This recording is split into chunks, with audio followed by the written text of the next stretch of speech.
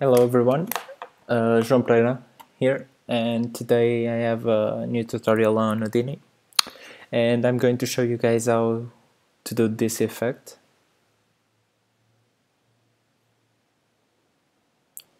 Alright, I was inspired by this effect and yeah, I tried to recreate it, so let's see. Let's jump in Houdini, and this is my final effect. It's thinner, but it's mainly the same concept. So here's how I went about it. So I have my scene here. Let's just disable them now, it's fine. So I have a grid. I started with a grid. Alright, and I scattered some points on it, as you can see. And this is really basic, but I'm just going to go through it anyway. So I then added like a sphere, so the particles can collide and create the lightning bolt effect, and I copy them onto the plane, and I just added a quick stamp, so they all add different sizes, but it doesn't matter in this case. I merged the two, and this is just for the render.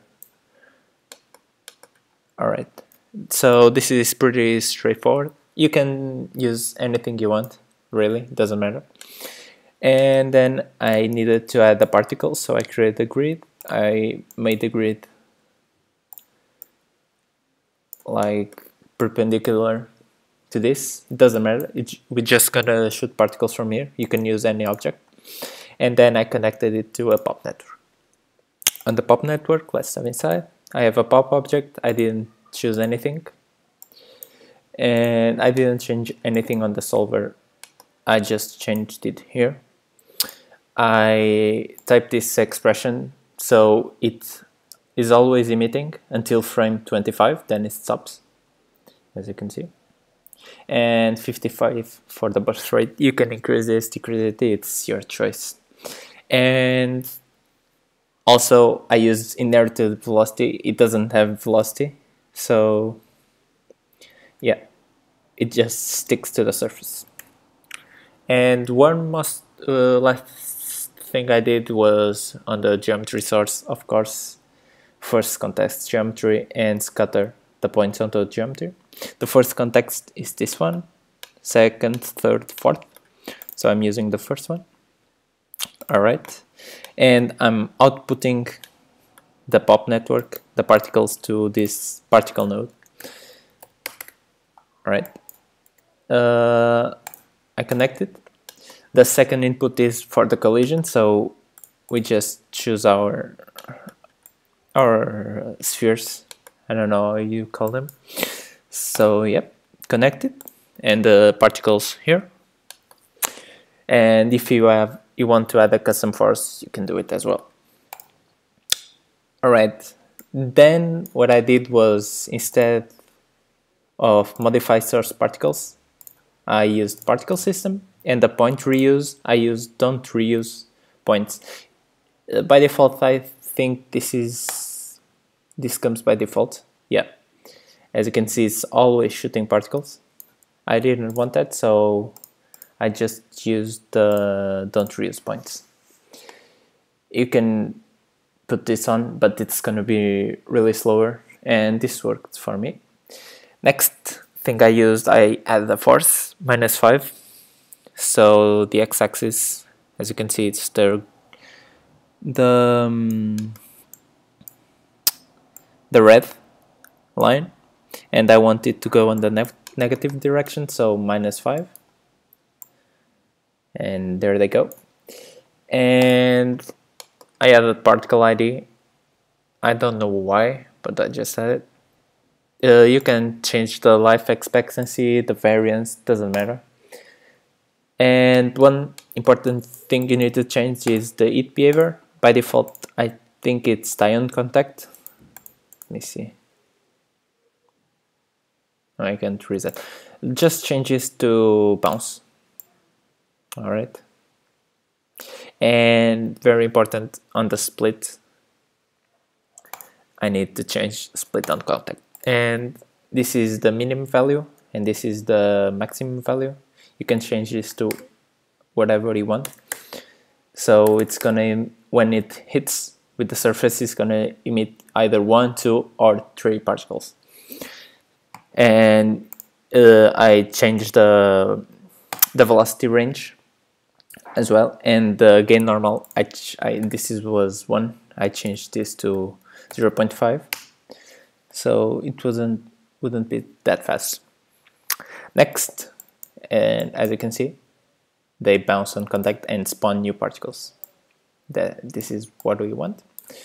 So next thing I did was add a race up, and I needed to project these particles against my collision objects, because right now they are just going away.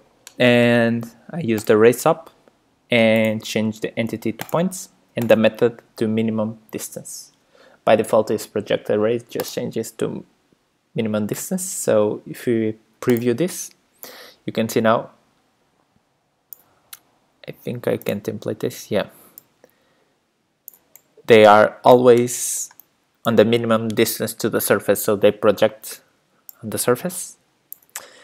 And of course, then I checked this parameter. I don't know why, it doesn't really matter. Then I added the color. So because we have the same amount of points, as you can see, if we color them randomly by point, the colors are going to be random, but the same amount of colors. So then I merged the two. As you can see, they are really close to each other because they are just being projected and the same amount of colors. So next thing I did, I just colored them. Yeah, and on the projected rays points, I deleted them by bounding. No, I deleted them 1 in 5 in 6. So every 6 particles, 1 is gonna be deleted. You can change this to 3 and delete even more. I just changed 5, 4. It doesn't really matter. And then let me just preview this. And then I deleted by disable this, and bounding volume, I enabled this one, and I created a box around where I wanted the race to happen. So only particles occur here, as you can see. It's like a limit on this SOP. Yeah, like a limit plane. So I just deleted them and I merged the two. And next thing I need to do is connect the particles with the same color. So add SOP, I come to not points but polygons, and by group, and the group we need to change this to from all points to by attribute, and the attribute is CD. As you can see, particles with the same color create a line. Yeah. And the line just has 2 points, of course, so we need to resample those to have more geometry to work with. You can see it creates a lot of points. You can change this. So I don't need this for each. I was just messing around. So next thing I did was create an attribute swap. One guy showed me a really cool tutorial on for creating this effect. I will just go through the VOP so you can see what I did there. But it's the same thing in the tutorial. So I created an attribute VOP SOP, whatever. And here I just created a float vector so I can have the time. Yeah, of course it's a float, and I convert this to a vector.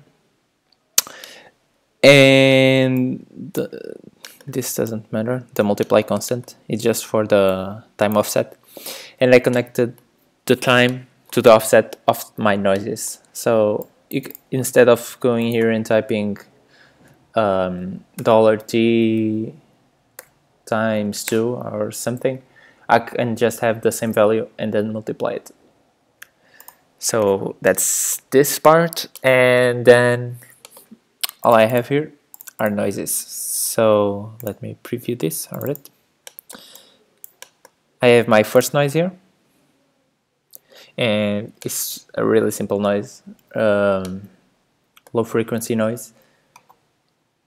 I think is the default, and I need to make sure this is a 3D noise. Next, I have a smaller noise to add more detail, and an even smaller noise. Yeah, and I add the tree, create a really cool effect. Next thing I need to do is I needed to multiply with the curve U. The curve U is basically, if you come to the resample node, we need to enable this attribute. So close to the edges, it creates a value. So if I come here, you can see what I did. If we increase this value, it creates this noise around the edges. But if I choose this to 0, it's completely flat. So that's cool. I did the same thing on the other side. So that's basically it. I binded the curve view attribute. I connected to a ramp, spline ramp, of course, because it's a float, and I multiplied the two. Then I just added the final product to the original position and outputted. I think we can connect this to C. No, I need to make another. No, then I don't want to. So that's it. It's really simple. And next, I just added a poly wire. It's really small, so I have this one here, so you can see better. Yeah, just adds thickness to my line, because previously it was just a line. So I add a poly wire with really low scale. Next thing I needed to do was, if I were to render this out, you would see these points here. So I don't know if this is the way to go about it, but worked for me. So I created a fuse and a dissolve node. All right, I think that's by default. Yeah, so default settings on both. And then I connect the poly wire with the points, and dissolved, which is the points I don't want. So I connected to the VOP, the point VOP, and all I did was subtract the second input position, which is the points, to the first one, and connect it to the final output. So from here, from the little points to here. All right, just the lines. And I added a flat color, white color, so, and cached it out to disk. And this is the render for the lights. So I will just render this one, which is a simple mantra surface, and I will render this. But I needed to create light around these little splines. So let me go to a cool frame. Yeah, this is good. That's why I created this visual on, so I can see the lines. I then created a geometry light right here, and I pointed the geometry object to my render one, which is the the file cache, and created a really cool color, and I made sure to normalize the light intensity and turn off self-shadowing, and this gives us this result. So just wait. Yeah, one thing you could do is on the material you can add a glow material. So glow, it's just off the shelf, you just search it, glow, and you can see this one, and you need to change the color there as well. So I will just copy on my glow color, paste, copy. Yeah, all right.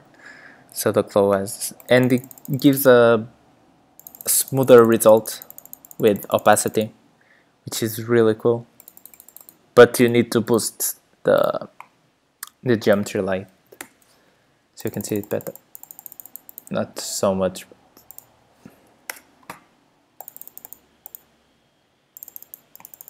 Yeah, gives like a more transparent result. That's basically all I did. So I think I'm not missing anything. Yeah, that's everything I did. I'm trying to mess with the for each node, but yeah. So thanks guys for watching. I'll see you next week.